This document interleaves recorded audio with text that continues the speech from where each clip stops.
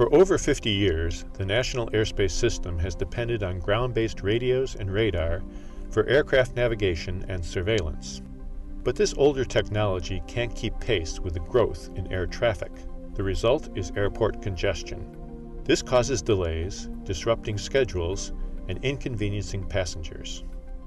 The Federal Aviation Administration is transitioning navigation and surveillance functions to satellite-based GPS. One new technology has been in use for several years already. The Wide Area Augmentation System, or WAAS, dramatically improves the accuracy of GPS to meet the high safety standards required for flight operations. We spoke to David Karp, president of Northern Air Cargo in Anchorage, Alaska, about the benefits of WAAS technology. We have a fleet of 737-200s. We have 3 WAAS-equipped 737-200s, and we've recently WAAS-equipped a 737-300. So one of the things that we talk about a lot is the fact that we were the first Boeing fleet equipped with WAAS. Flying in rural Alaska and delivering critical goods and services to the people that live in this state, any opportunity that we have to improve our service and improve the quality of life for rural Alaskans is very important to us. So WAAS has now become a critical tool in our toolbox to do that. Rural Alaska is a remote, foreboding place. We have lots of extreme weather, but there's a lot of U.S. citizens that live out in that part of the country that need the service, and we're happy to be able to provide it. So since we've been operating at the WAAS-equipped fleet, we have multiple examples where we've been able to get into a destination when others couldn't, just because of the approach. And for us, a big part of that, and it affects the pricing for our customers, is fuel, and we save about 200 pounds of fuel on each one of these flights just with the ability to fly the precision approaches, and it definitely converts to value for our customers.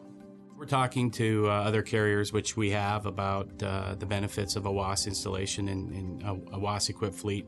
Better reliability, saves fuel, improves safety, and results in an overall better operation and delivery of product and services to your customers.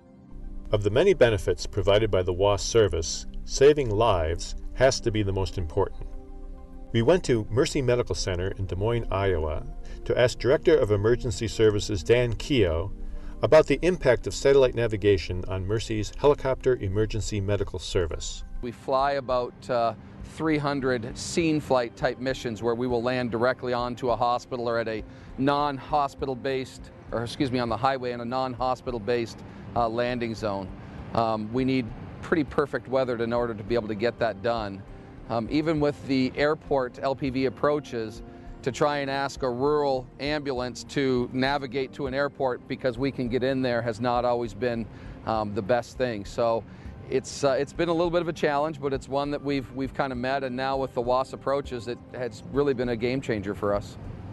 I would tell you that of our 1,600 annual requests, we can utilize a WAAS approach for over 1,000 of them. And so to be able to hit that much population or that many calls and utilize this, it's been like I said, it's been huge. The opportunity to get out of this facility utilizing the precision approaches the way we do gives us the chance to bring more people back. And every one of those, although they may just be a statistic, that's personal to somebody, and that's potentially life-changing. So I'd say that's probably been the biggest benefit. Most air traffic consists of general aviation, or GA.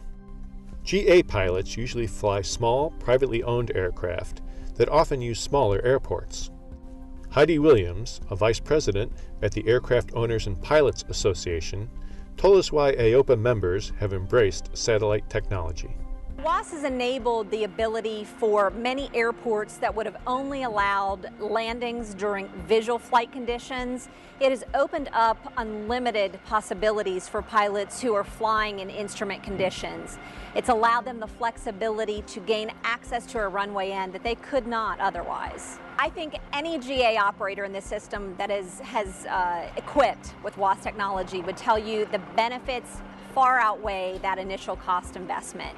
You know, there are some hurdles to overcome. That's cost investment and probably the the real estate in the cockpit. But once you've embraced and have equipped with WAAS technology, you find that the safety and efficiency benefits and the flexibility that it affords operating in this system far outweigh that initial investment.